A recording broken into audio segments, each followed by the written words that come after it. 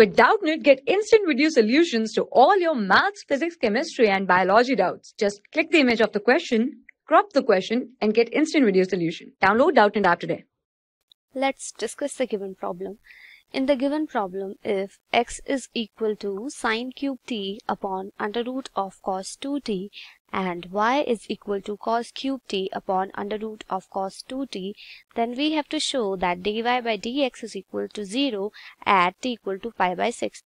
So, we have to find the value of dy by dx at t equal to pi by 6. So, first of all, after observing this problem, we can say that x is a function of t and y is also a function of t. And to calculate the value of dy by dx, we have to calculate the value of derivative of x and y with respect to t respectively.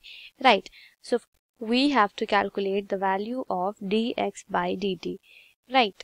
So dx by dt is given by differentiation of this equation with respect to t on both the sides. So after differentiating the right hand side of this equation, we are going to obtain the value of dx by dt. So let us differentiate this. So this would be d of sine cube t divided by under root of cos 2t with respect to dt. Right. So this is d by dt of sine cube t upon under root of cos 2t. Right. Now to differentiate such type of expressions, that is d of u by v, we are going to use the formula of u dash v minus v dash u divided by v square. Right. So when we use this formula, the value of dx by dt is obtained as under root of cos 2t multiplied by 3 times sine square t multiplied by minus of cos t. Right. And this would be minus of. Now we have to differentiate under root of cos 2t. So that would be 1 upon 2 root of cos 2t multiplied by sine 2t multiplied by 2 and multiplied by sine cube t. Why is it like so? Because this is differentiation of 1 upon cos under root of cos 2t. So this is 1 upon 2 root cos 2t. Right. Now we have to differentiate cos 2t, so that would be sine 2t, and after differentiating sine 2t, not sine 2t, we have to differentiate this 2t, so that would give us 2, and this is u, so this is sine cube t. Right. And now this whole value should be divided by square of under root cos 2t. Right. So under root of cos 2t is squared now. Right. So we have to solve this expression. So we can say that dx by dt is equal to, now we can solve it. Right. So this is minus of 3 times cos t and this is sine square t. Right. And now this is under root of cos 2t. So this is under root of cos 2t and here it is a negative sign. This is 2 and this is also 2. So this gets cancelled and this is sine cube t multiplied by sine 2t. So we can write it out as 2 times sine t cos t, because we know that sine 2t is equal to 2 sine t cos t, and this remains as it is, that is sine cube t. Right. And now in the denominator part we have under root of cos 2t. So this is under root of cos 2t. Right. And now the whole value is divided by under root of cos 2t square.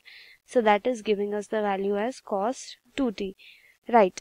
Now we have to find the value of dy by dt. Right. So we can do that by differentiating the second equation that is given in the problem. So we have to differentiate this equation.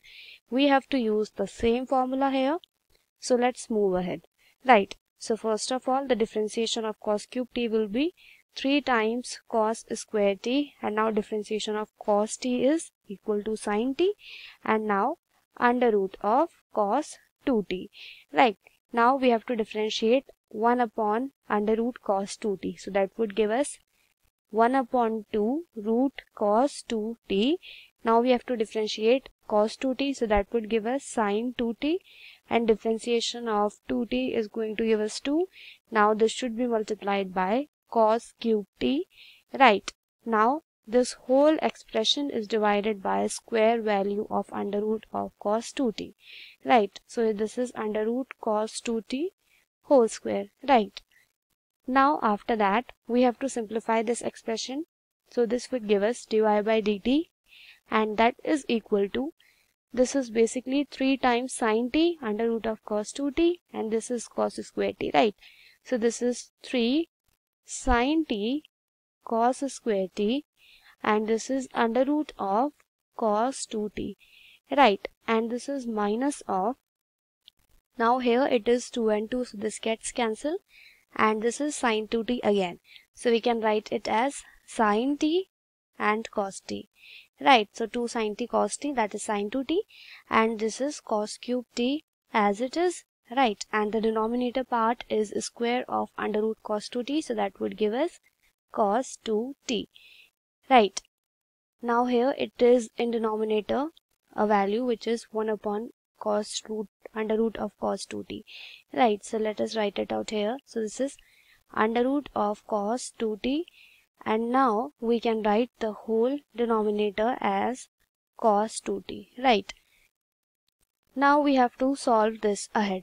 So first of all, we are requiring the value of dy by dx at t equal to pi by 6, right? Now to calculate dy by dx, we have used dy by dt divided by dx by dt, right? So now when we have the value of dx by dt and dy by dt with us, right?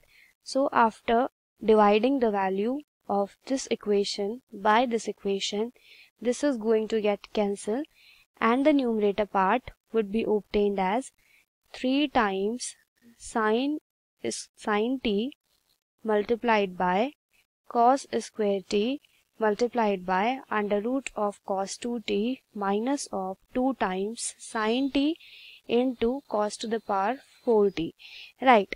And the denominator part would be obtained as 3 times, this is going to be minus 3 times sin square t cos t under root cos 2t. So this is minus of 3 sin square t cos t, and this is under root of cos 2t, right? And this should be minus of 2 times sin to the power 4t into cos t, right? So this is minus of 2 times sin to the power 4t into cos t, right?